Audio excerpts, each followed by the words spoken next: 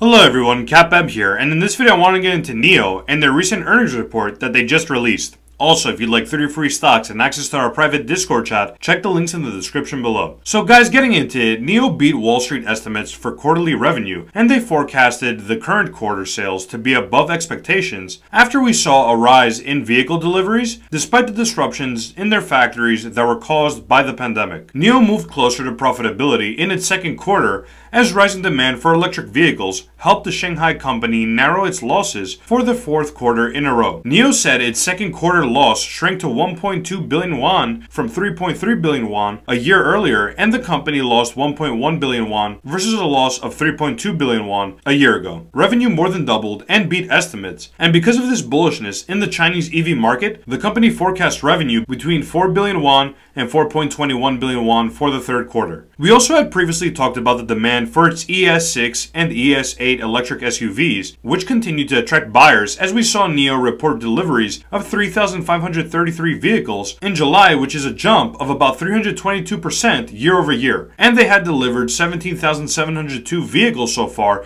in 2020, which is more than double from a year ago. Their CEO, William Bin Lee, said, "Beyond the strong order growth, we are proud to reach a milestone quarter with respect to the key financial metrics of the company, highlighted with the historically high vehicle gross margin of 9.7%, lowest ever operating losses, and more importantly, a positive cash flow for the first time in our history." And he also said that the current constraints on the productions will be lifted in the near future, and they're confident that their production capacity can meet the accelerated demand of their models. So this is good news for NIO investors, even though we are seeing the stock pull back today. This can be tied into the fact that some investors are taking profits after we saw such a huge run-up in the stock over the last few months. And one important thing to note is that Tesla's registrations in China topped 50,000 vehicles in the first half of 2020, and they're also prepping to begin producing the Model Y at its Shanghai plant. So this can cause some concerns for NIO stock, and it's just good to be aware of them heading into the near future. So guys, if you've been enjoying the videos so far, can you please drop a like? It really helps out the channel a lot with the algorithm,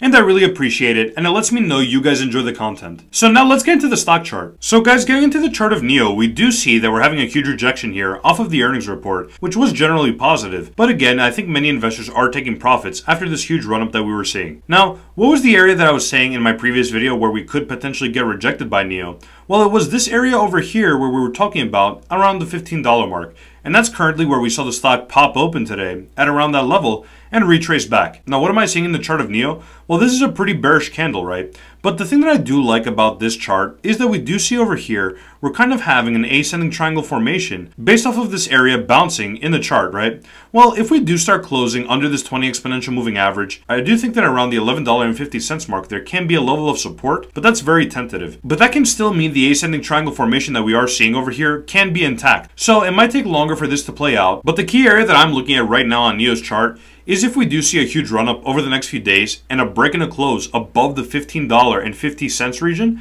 I do think we'll trend much higher in the stock of NIO and we'll have new all-time highs. Now remember, they are expecting more deliveries in the next quarter, so that can also be a bullish long-term catalyst over the next few months. So again, if we do start breaking and closing above this region, I'm going to be more bullish. Currently, I am leaning more bearish based off of this huge bearish candle that we are seeing. It is kind of a shooting star candle because we did give back all the gains from the open of the day. But if we do start breaking and closing under this 20 exponential moving average, I do think we'll retest back to this level and potentially my ultimate capitulation level that I was labeling out for you guys at around this $9.50 mark, where we do see we still haven't closed this gap fully. And we have the 50 exponential moving average over here, the long-term resistance confluence that I've shown you guys on the weekly chart, and the 0.5 level on the Fibonacci sequence. So those three levels I think will line up for a nice bounce potentially in the stock of NIO. And I've outlined this trade for you guys several times where we would risk around 5% of our portfolio to potentially gain much higher upside and a continuation of this bullish pattern. Now again, this level still stands in my opinion as a potential bounce zone if we start breaking and closing under this region. Remember, a break and a close can signify more bearish confluence heading in the near term, and that would drive the stock price much lower. So overall, I am leaning more bearish, and I do think we could have a nice bounce off of this region if we do break under the 1150 mark. So if we do see a lot of bullish strength coming off of this level, guys, I do think we retest the top of this ascending triangle formation, and there can be more potential upside. Now let's head into the weekly chart to get a clearer picture. And look at the weekly chart, guys. We saw a huge rejection on this week, right? And I did think we could have trended much lower during that week, but we did get get a lot of buy support. So you guys see this ascending triangle formation is creeping up, but currently this week we are seeing a pretty bearish candle where if we do start breaking and closing and engulfing this previous weekly candle, I do see the stock trending much lower and again getting supported by this level, which also has 20 exponential weekly moving average confluence sloping into this region. So keep an eye out again for this level, and you guys know that this is a region that I pointed out because this was the previous huge capitulation level that we saw in 2019. So again, we did break into this region, started trading above this previous resistance levels, and we're establishing a new trading range. So this again can act as a nice level of support because we do know that previous resistance likes to turn into new levels of support. And again, I really think this is a nice confluence level on the chart of NIO to get supported